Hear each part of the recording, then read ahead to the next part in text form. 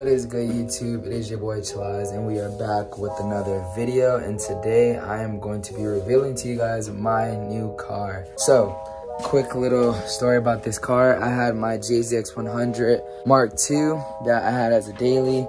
Ended up seeing his post on this car that I wanted and offered him to trade. I was selling the JZX anyways. He said he was down, so I drove to go pick it up. I kind of recorded some of that, but then once I actually got to him, I didn't record anything, so I pretty much deleted what I had because the clips just wouldn't make sense. So I am going to be revealing the car to you guys today. It is looking pretty beat right now because I took off like all the panels. I already sold the front end, I sold the side skirts, I sold the rear bumper.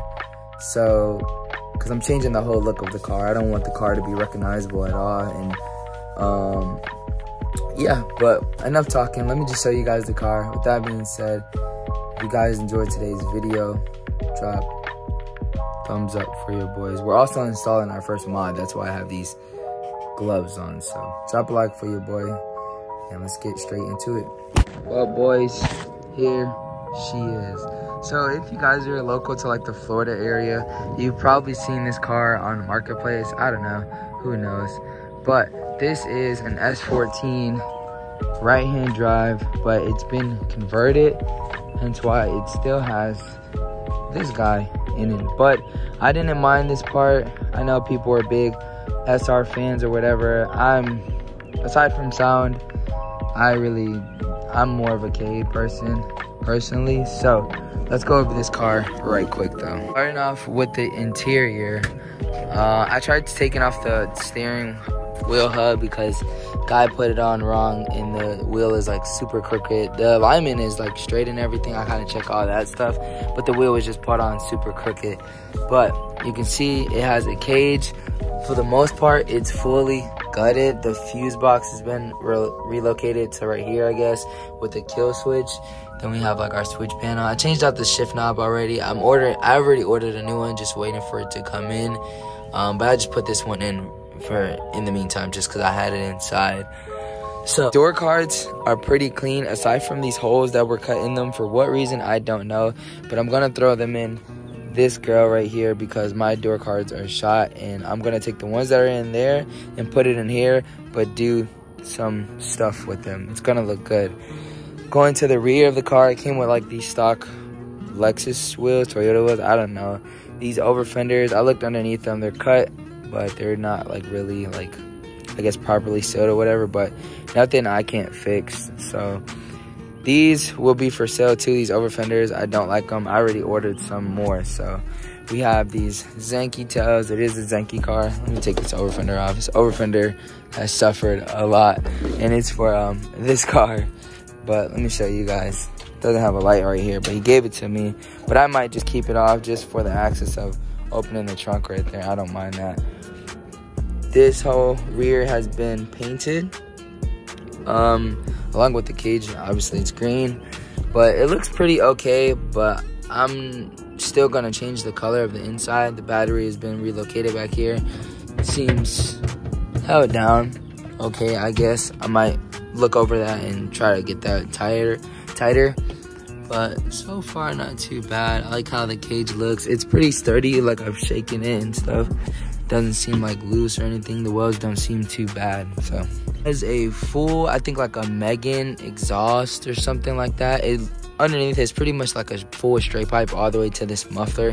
So it's pretty loud, but I'm probably gonna just change the tips on it.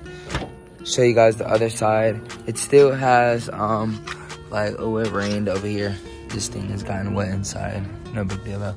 Still has like the hood latch cable on this side. I'm gonna have to move to the other side. Some wires back there. It looks like they just weren't like tucked or like cleaned up properly, but I'm gonna handle all that stuff. I've only had the car for a few days, but I haven't had time to really dive into it or anything like that.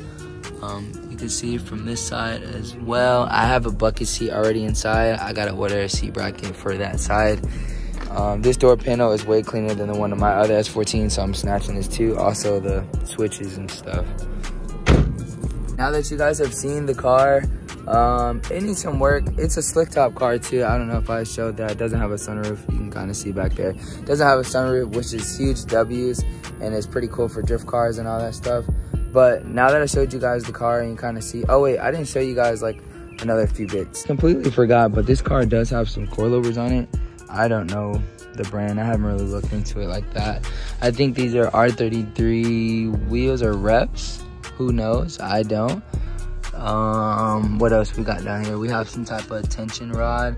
I looked in the back, it's all stock arms. And I also seen, I don't know if I can see it, but I think when I was underneath the car or something like that, I kind of noticed that it has like this, let me show. It has like this, I don't know if it's gonna focus, but I think it's like a GK Tech, like adapter, like angle kit kind of thing. So that's pretty cool. I never tried that out, but I got some spare knuckles over here that I've had for my other S14, but I'm gonna go ahead and clean these up and throw those on this car and get some extended lowers, just because I'm already familiar with that kind of setup. I don't know anything about this GK Tech adapter thing. Could be good, could be not, I don't know, but I'm just gonna stick with what I'm familiar with. So all right, enough talking. Let me show you guys the first mod that we're gonna be doing to this car.